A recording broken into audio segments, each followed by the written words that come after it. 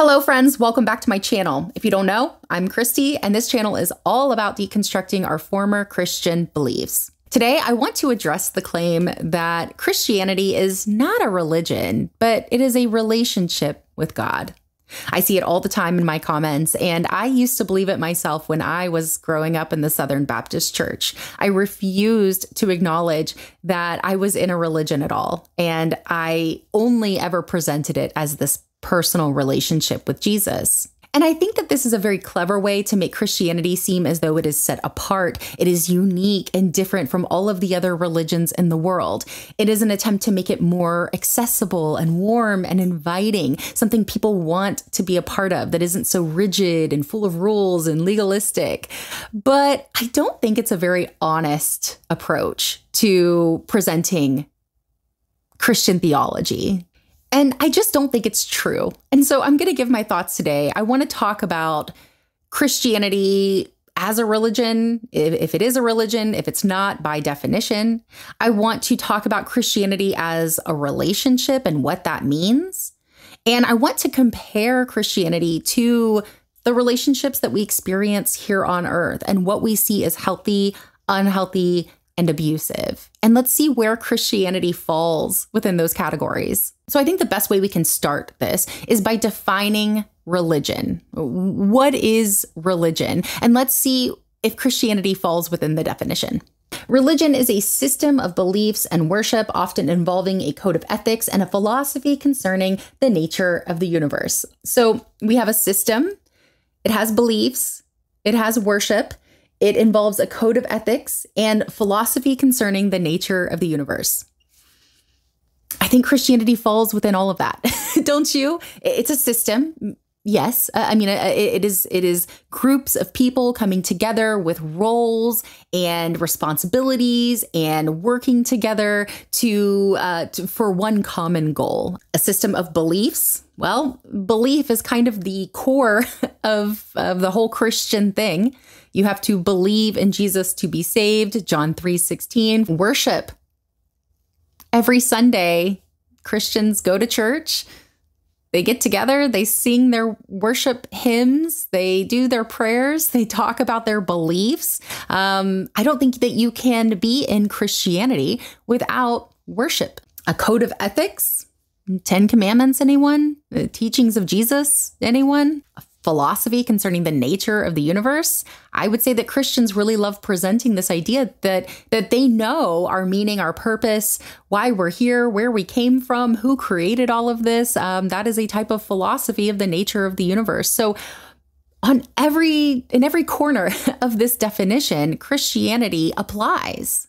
And so I don't think it's very honest when Christians say that it's not a religion, when by definition it falls under that umbrella. But I think what's happening here is they are redefining words like they do very often within Christian apologetics to make their worldview and their beliefs fit even when it doesn't. We see this a lot, this redefining of words, this manipulation of language to make the worldview fit rather than recognizing that the worldview doesn't fit within the language that's being used. I think it would be a lot more honest if Christians admitted that they were a part of a religion, but they were also in a relationship with God. Two things can be true at once. They can say, yes, we're in a religion, but also this religion involves a relationship with God. So where I land is that, yes, Christianity is a religion, but I'm giving the Christian, that it can also be a relationship. So now that's what I want to explore. Christianity as a relationship. If you look up the definition of relationship, it's pretty broad. It just says the way in which two or more people or groups regard and behave toward one another. So when Christians say it is a relationship, they are suggesting that there is this connection, this behavior and these actions that pass between them and God. And relationships can be varying levels of healthy and unhealthy. When you look up the National Domestic Violence Hotline website, they kind of have this outline of three different groups or categories of relationships. You have healthy relationships, you have unhealthy relationships, and you have abusive relationships. But I would imagine that when Christians are presenting this claim, that Christianity is a relationship, that they're not saying it's a bad relationship or an unhealthy relationship. No, they're suggesting that this is a joyful, happy, healthy relationship with God. There's all kinds of different ways to define a relationship, who's in it, and their connection to one another. The Bible, interestingly enough, provides two images for this relationship between God and humans. And I'm kind of creeped out. I'm kind of creeped out by it because on one hand, you have this imagery of a parent-child relationship. God is your Father in heaven. You are his child. He created you. He is there to watch over you and protect you and take care of you, and you are to obey him. But then you have this other imagery that is provided, like in Ephesians 5:22 through 25, where it says, "Wives, submit yourselves to your own husbands as you do to the Lord. For the husband is the head of the wife, as Christ is the head of the church. Husbands, love your wives as Christ loved the church." And there are other verses throughout the Bible that presents this imagery of a bride and her bridegroom. Jesus is the bridegroom and the church is the bride, and he's coming back to rescue us all.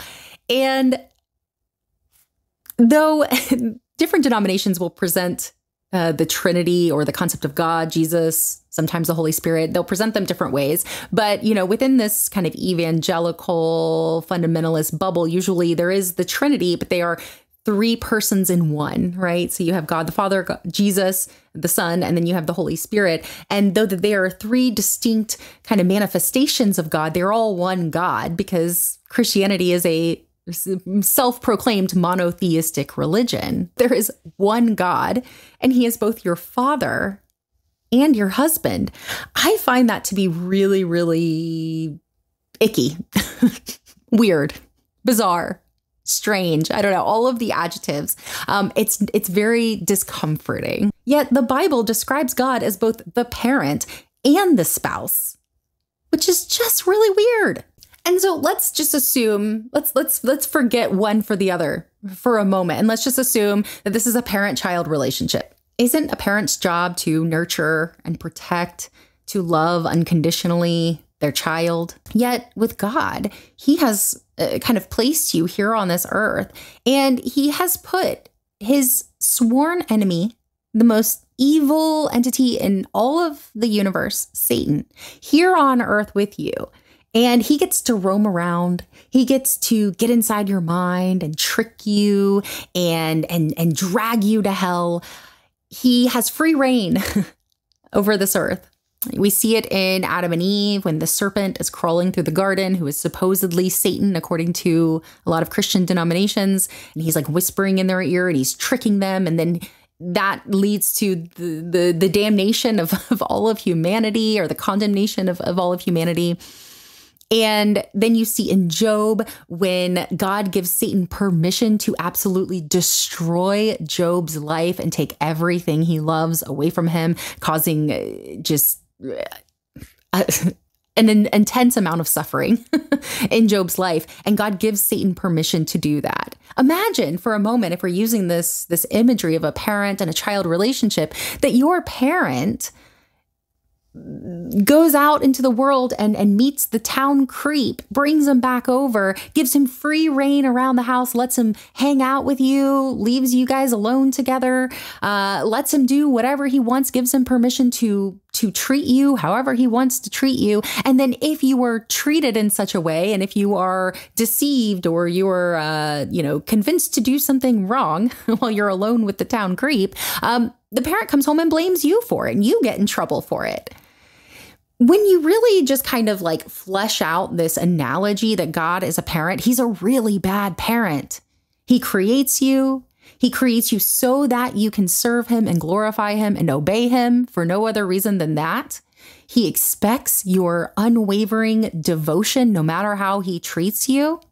He condemns you to eternal hell if you don't obey him and love him and worship him and want to have a relationship with him. This is not the picture of a good parent.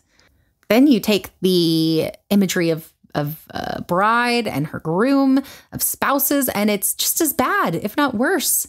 that you have this relationship with your spouse who demands that you do everything they say, who is not your equal, but your authority, who expects your obedience, who expects your constant praise and worship. And when you're standing there saying your vows to one another at the altar, they tell you that you must vow yourself to them. And if you don't, they're going to throw you in the burn pit in the backyard that they built just for you. Actually, I'm sorry, they built it for the town creep, but you're going to go in there with the town creep too.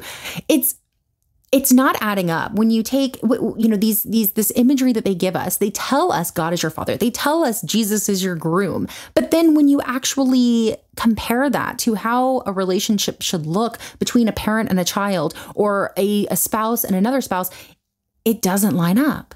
There's a major disconnect. And I think that we would see these as very unhealthy relationships and even abusive relationships if parents were to treat their children, or spouses were to treat their spouses like God treats humans. And so no matter which way you go, it's just weird. It's weird to say that God is both your father and your spouse.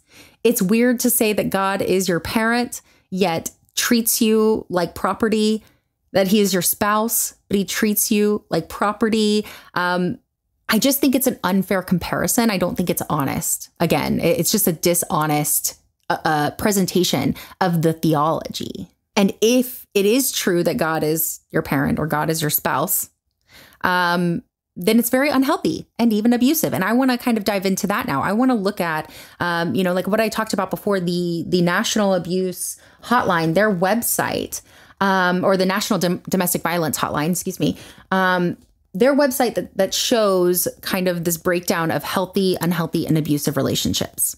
This spectrum, it is a spectrum. It's not just three categories. It can kind of, relationships can fall in the in-between. But I think that this is a really good kind of compilation of or a picture of what these relationships would look like if they're healthy, unhealthy, and abusive.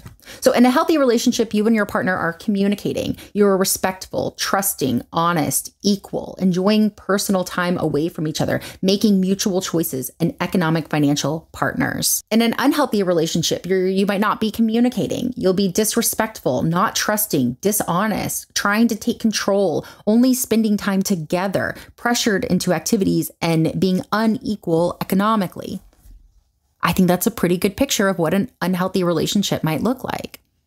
In an abusive relationship, you have communication that is hurtful or threatening. You have mistreatment, accusing the other of cheating when it's not true, denying their actions are abusive, controlling and isolating their partners from others. What I'd like to do is I'd like to kind of pick just a few things from each list, and let's compare it to the God of the Bible and the relationship that he has and expects with humans. Let's start with healthy relationship. You have communicative. You talk openly about problems and listen to one another. You respect each other's opinions. How often were you told that sometimes God gives an answer and sometimes he doesn't? Sometimes he responds and sometimes he's silent. That you have to remain faithful, you have to remain steadfast, even when you don't hear from God, even when you don't feel God, because he's testing you or he's doing whatever God does. You have to remain steadfast. If my husband suddenly stopped talking to me, he decided to get in the car and drive away, and he was gone for 3, 4 days, 5 days, a week, 5 weeks, and I just didn't hear from him, I don't think that would be a healthy relationship, do you? Yet when God does it, it's perfectly fine. I think about when I was really struggling with my faith and I was really trying to figure out what I believed, and I would beg God, like beg in tears, please show me. And it would just be crickets. It would just be silence. Nothing would happen. I wouldn't hear anything. I would expect something to come up in my life within, the next few days of the week that would really show me which way to go. And it didn't.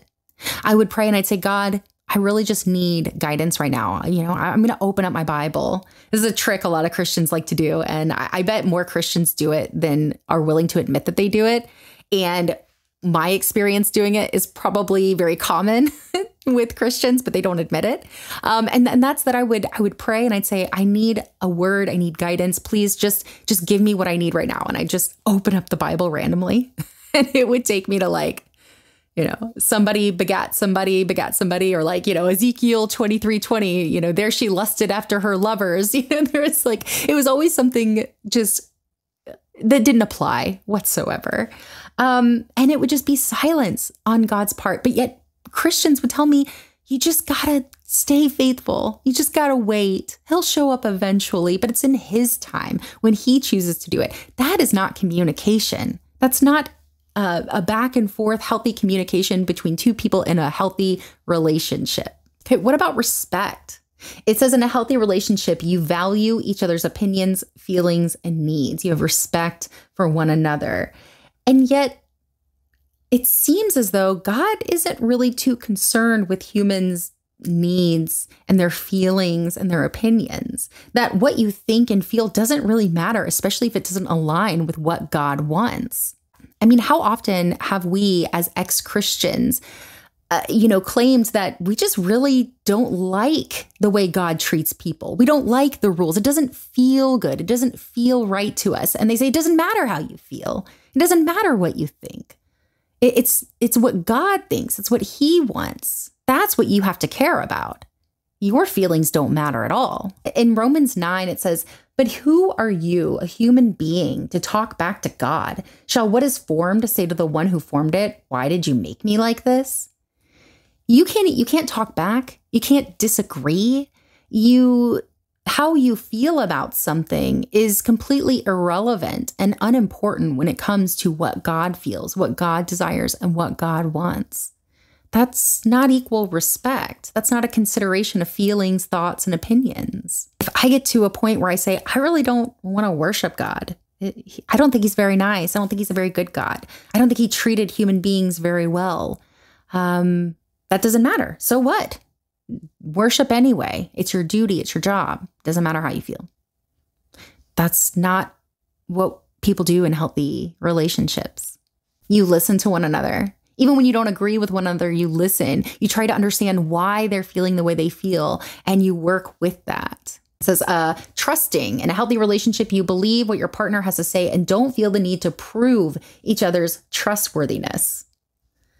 Well, God loves to test people all throughout the Bible. We have Adam and Eve in the garden. He's testing them to see if they're going to eat the fruit or obey him. Abraham on a mountaintop. Are you going to kill your son? Are you going to obey me? God is always testing us. My husband and I, we love and trust one another. We have this mutual trust, and we don't feel the need to put each other through these weird manipulative tests to see if the other is going to prove themselves. A healthy relationship, you set boundaries. You enjoy spending time apart, alone, or with others. You respect each other's need for time and space apart, and you communicate with each other about what you aren't comfortable with. And I'm just curious, what boundaries are you allowed to place with God? I've learned in my adult years that boundaries are so important.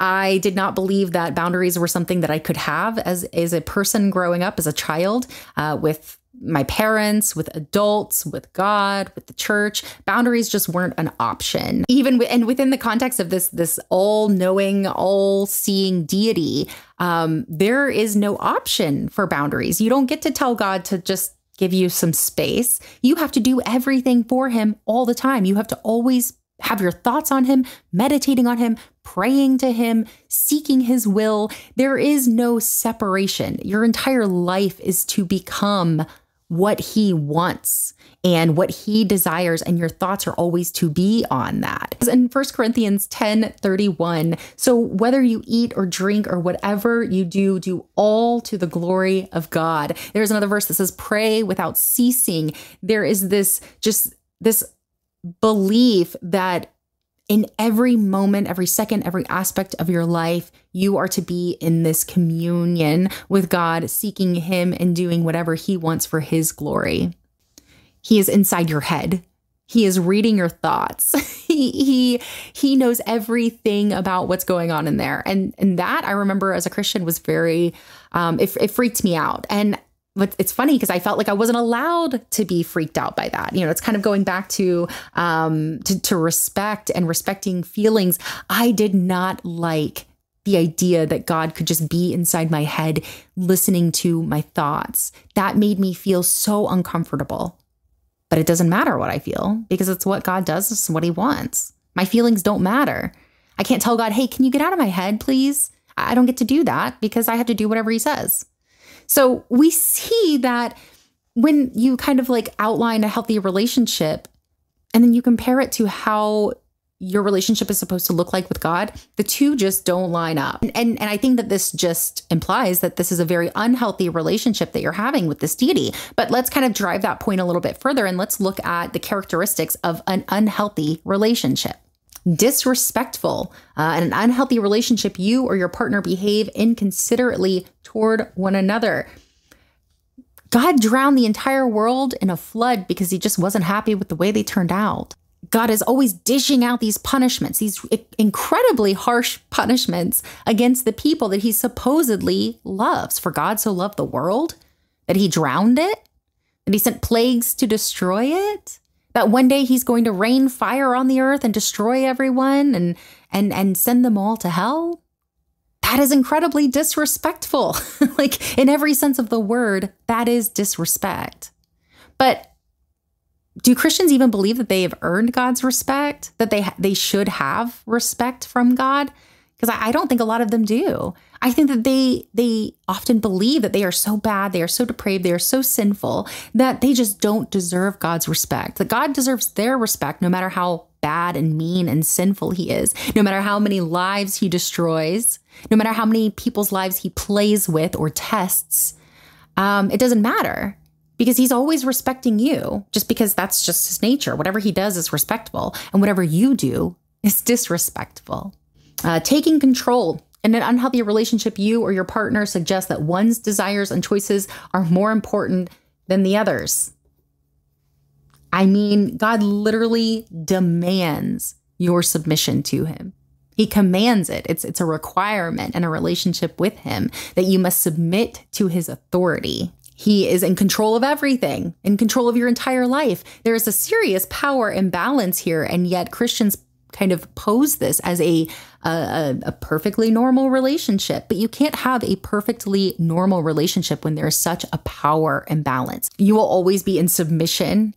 And when you are in submission to someone in such an extreme way, I don't know how it is even possible for you to have a healthy relationship with them. But now let's kind of briefly discuss abusive relationship dynamics and see how God compares to that. So in an abusive relationship, you are going to have a communication that is harmful. Your partner communicates in a way that is hurtful, threatening, insulting, or demeaning.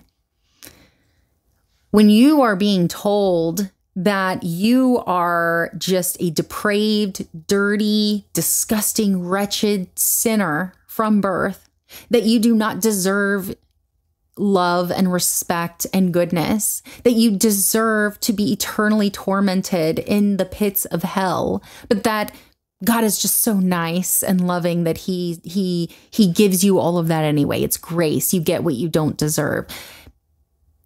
That would never be considered healthy within what any of us know about relationships. If you were in a relationship with a spouse or with a parent and they constantly reminded you how bad, dirty, gross you were, how you didn't deserve love, how you deserve to be punished, you deserve to be harmed, I think that anyone who in your life would tell you to run from this person, cut ties and never talk to them again because they're hurting you. Yet when God does it, they redefine it as love.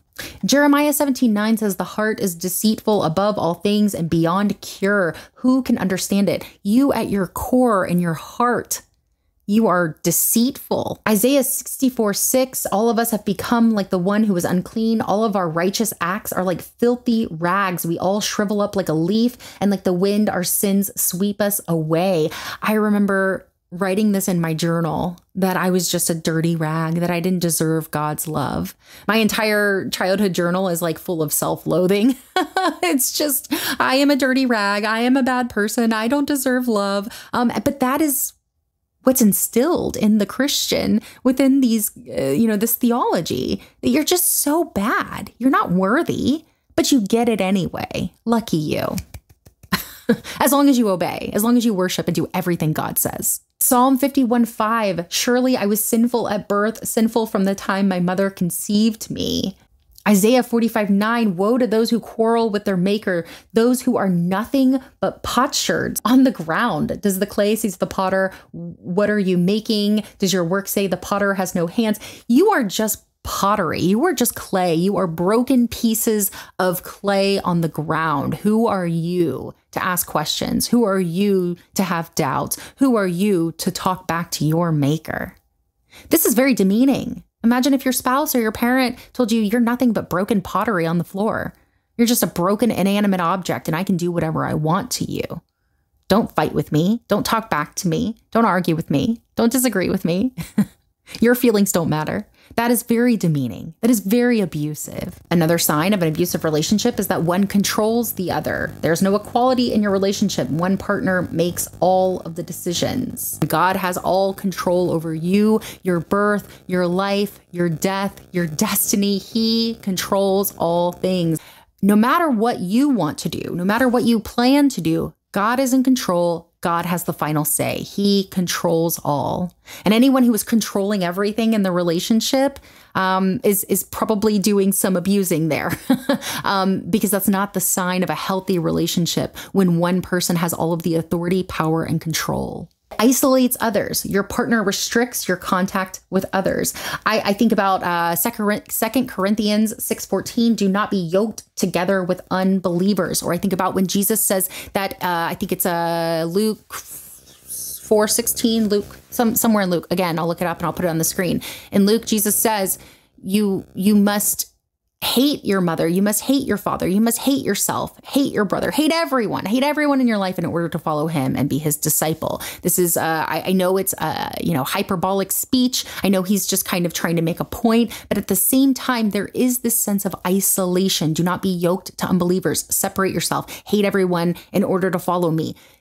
Distance yourself from the world, from everything else, and follow me, even if that means giving up everyone you love, everyone in your life.